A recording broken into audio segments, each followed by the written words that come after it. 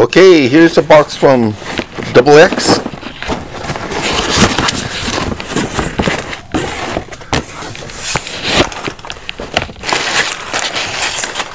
And we got more Tough Bubbles. Alright.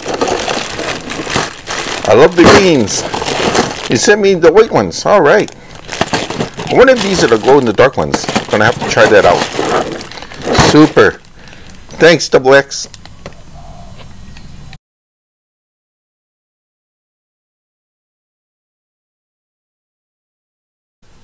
Oh, bonus. This is the glow in the dark ones. Alright.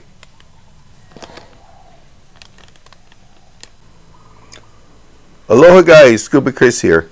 Many years ago, God, I guess it was around 2015 or so, I was out there whipping. Yeah, short casting, we call it whipping when we use a little piece of lead egg.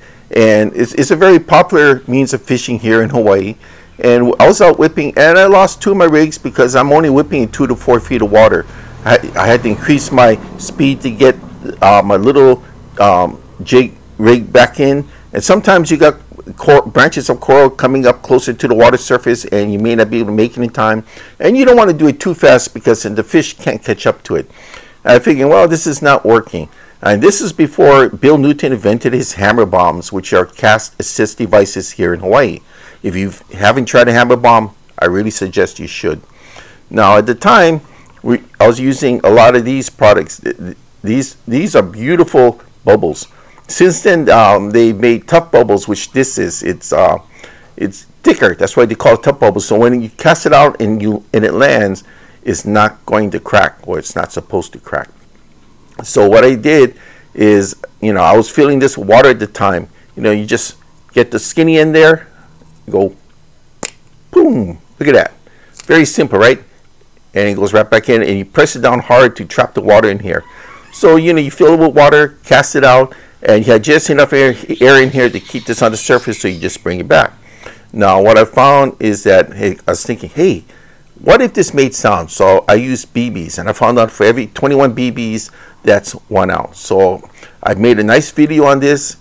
It actually works. I mean, a lot of my friends use it. I still use it to this day, and you hear it cha-ching, cha-ching, cha-ching when it's being on the retrieve.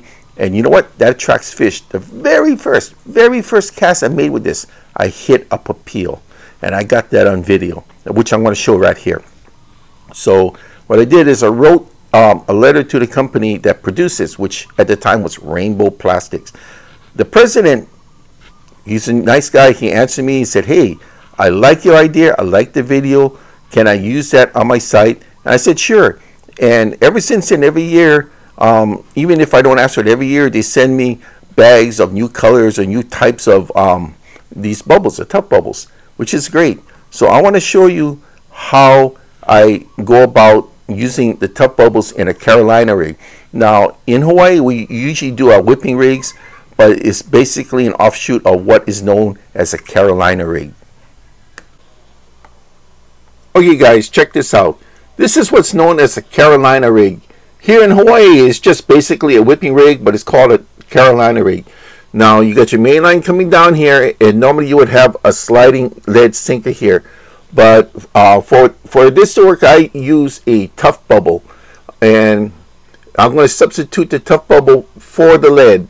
Now, you can have a bead. Normally, a bead is usually on this side, but you can put a bead on both sides. And you're going to fill the Tough Bubble. You can fill it most likely with water, but you can also use BBs, which is what I did. And the rattle sound does attract the fish in. Got a swivel here so it doesn't start, your line doesn't start twirling and bunching up. Your leader line, whatever you want to use. You got your hook here. Your hook can either have a grub on it, which is what I normally do, or you can have some bait on it. It could also just be a jig or any other type of lure. Thanks. Grenade! Well, that was basically a diagram of what a Carolina rig should look like. You can vary it to however you want it. You can have you don't have to use swivels, but I like to have at least you put one swivel on. You can put two swivels on. You can put one or two beads on each end. It's up to you. You can vary it the way you want it to be. So since I sent that off to Rainbow Plastics, the company changed its name. It's no longer Rainbow Plastics. It's still the same company, but now it's called Double X. And Double X still takes care of me. When I started to run low on these, I wrote a letter, and lo and behold, they still remember who I was, and they sent me this beautiful box of several bags of these products. And they said, hey, give them out, give them to your friends, spread the word, and if you need more, we'll send you more. Really, really nice company, nice individuals in that company, great president too. So this is what I've been using, and let me show you how I use it. Now I got a nice hit. As soon as I toss the bubble out, within a split second of hitting the water, something attacked it.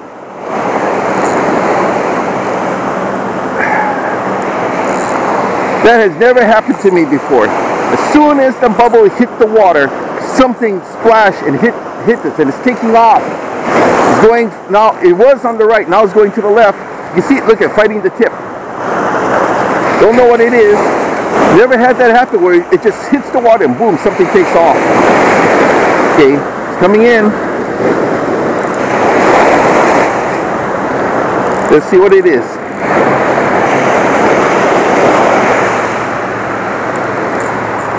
Wow, look at that.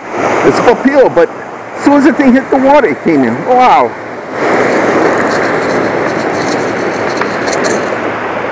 Right on. Whew. Good morning, Mr. Papillo.